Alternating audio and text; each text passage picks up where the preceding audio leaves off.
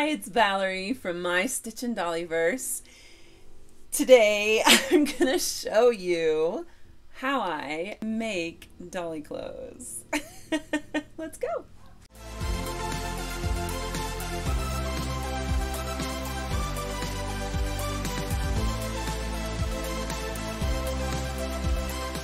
So if you're new here, hi, my name is Valerie. I'm a former fashion and costume designer. I am a doll collector, and on my channel I review new dolls, shop for thrifted vintage dolls, and I love sewing fashions for dolls, and I want to teach you how to do that.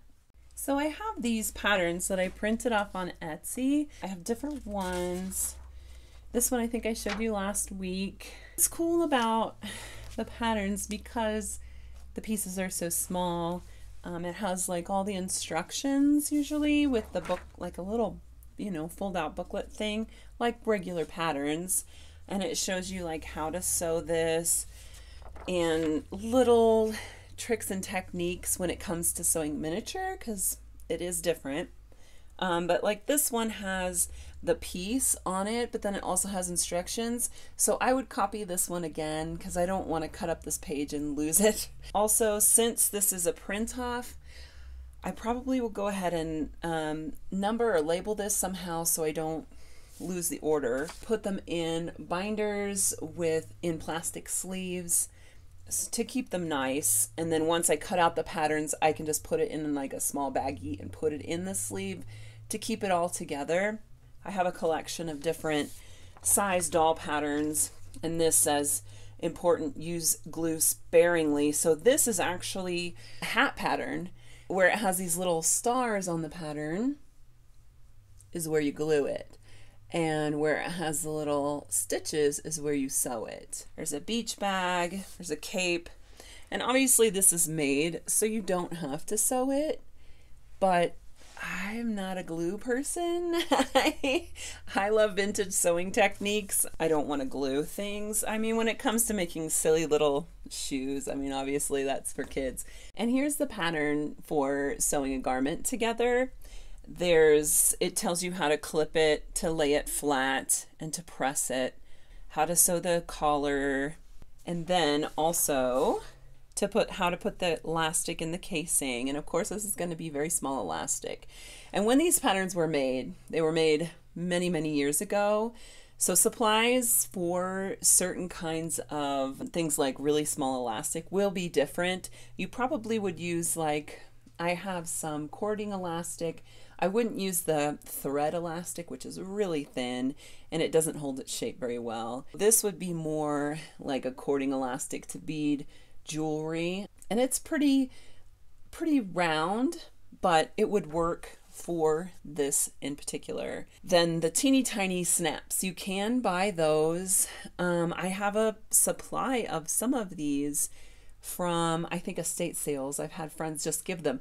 That's one thing. If you're a doll collector and you do things like sew doll clothes, tell everybody. I've had friends give me so many different little doll things, like, vintage clothespins and stuff like that. That's really cute, and it can add to your collection. But when it comes to stuff like this too, I've had people give me teeny tiny cards of, the small snaps, which is what you want to use. So we will go through and make one of these garments.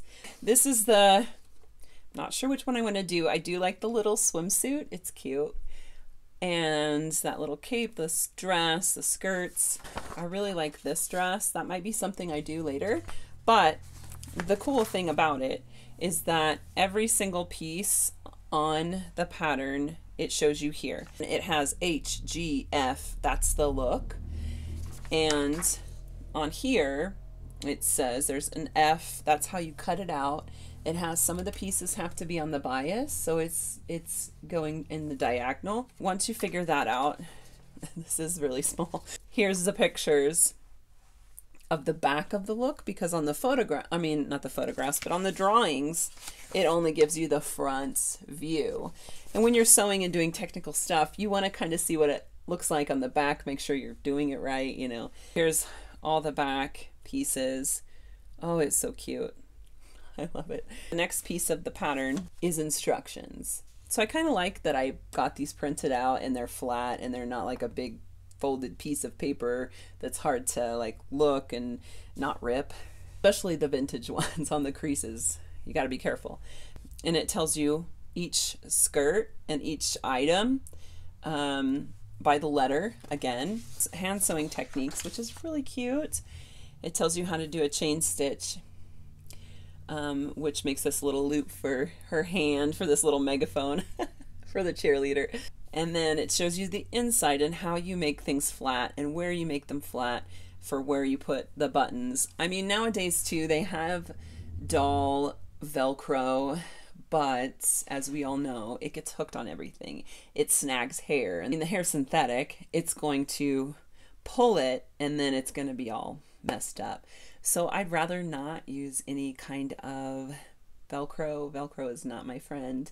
I like to use snaps. We will go through and decide like which one we want to do. I don't want to really do a teeny tiny collar right now. It's cute too because it gives you like a little idea how to do French knots, how to sew this bag. What's fun about this too is that it is all vintage style and it's vintage sewing techniques. Another thing to note is that the pattern number, which is 7311, and it's McCall's pattern.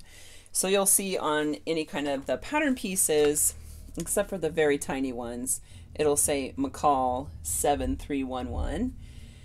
And if it's not on it, like these little teeny tiny shoe pieces, you can just, because there's a lot of writing on the front, you could just turn them over once you cut it out and write that number on there and write, you know, that it's the shoe. And here it says for felt or leather, because this piece will get cut off and thrown away.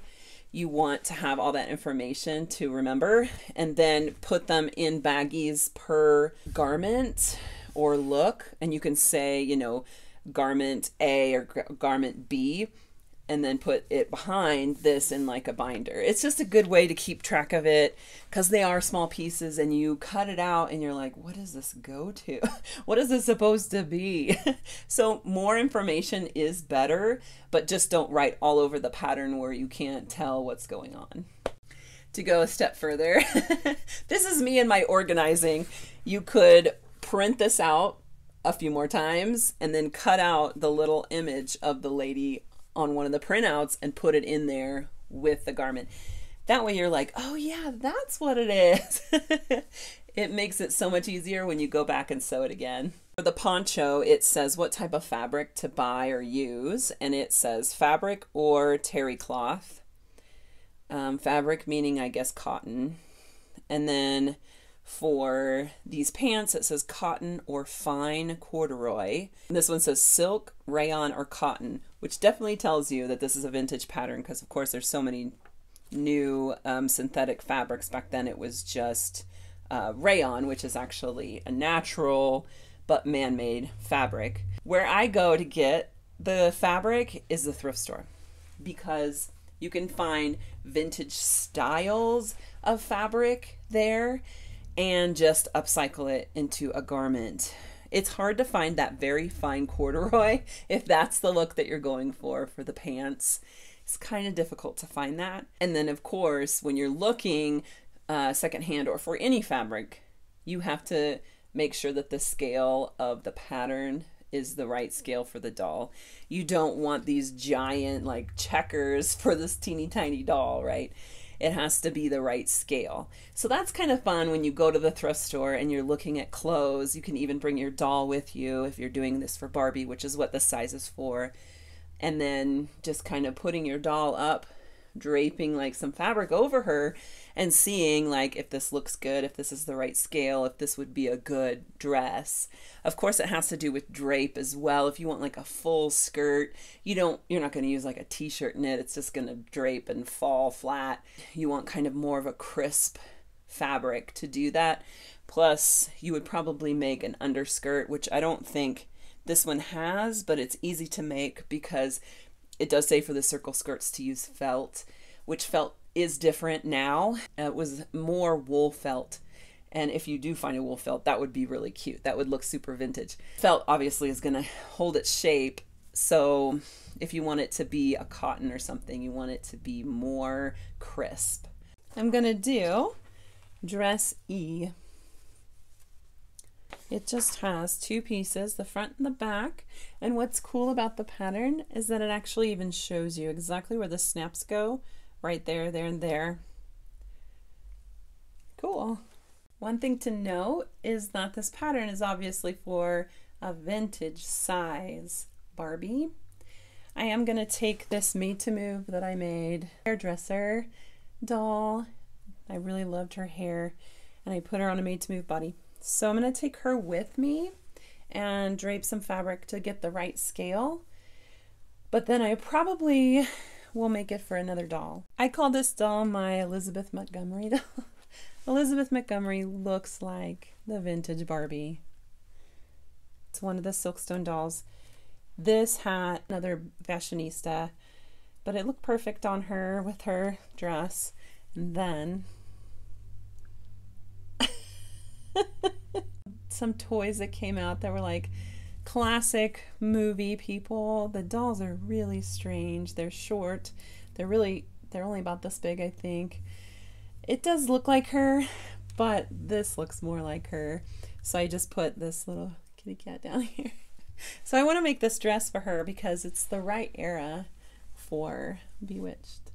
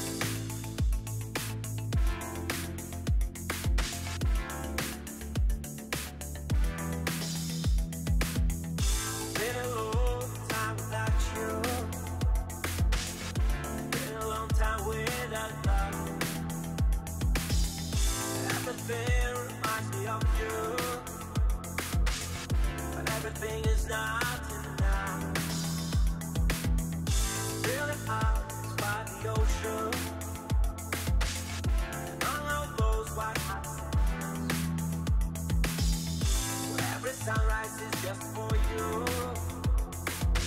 so come along and take my hand.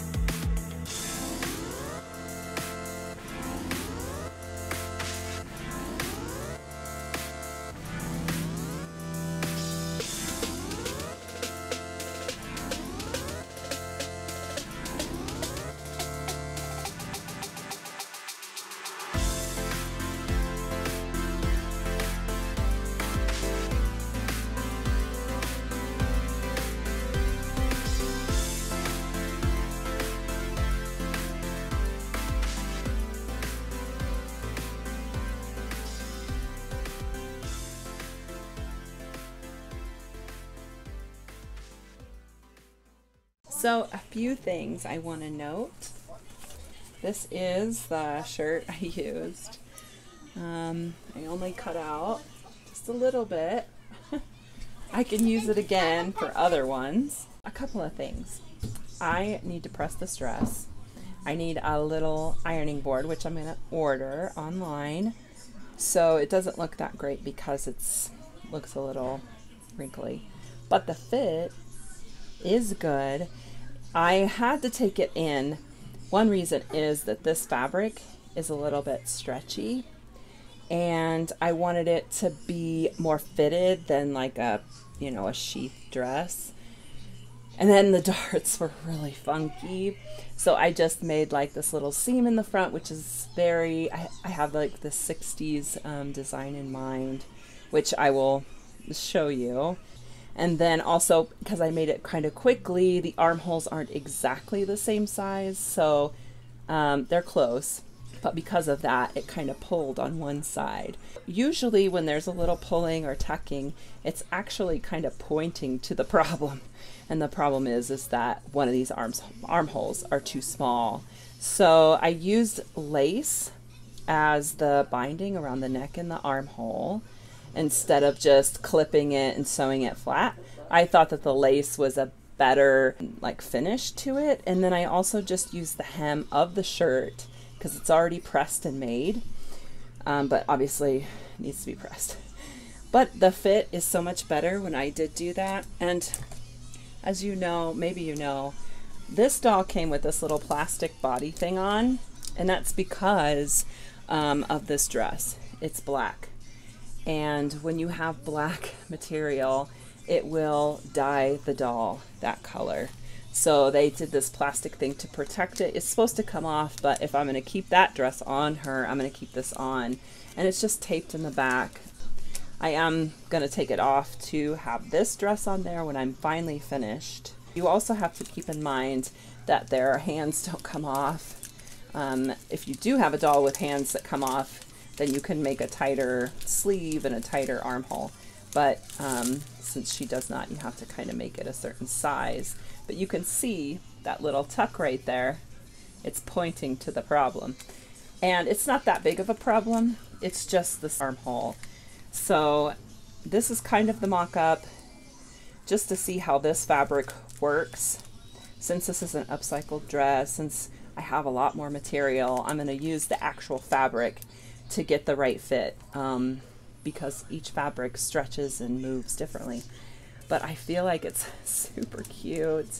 Have this little thing here, which is cool with the checker because it kind of breaks up that pattern and you can see that there's a yoke.